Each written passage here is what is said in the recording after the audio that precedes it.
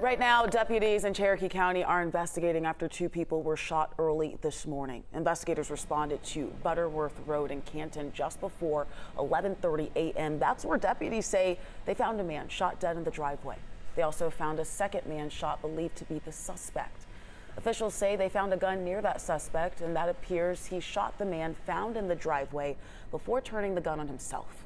The suspect was taken to the hospital. Deputies say the victim and the suspect are related.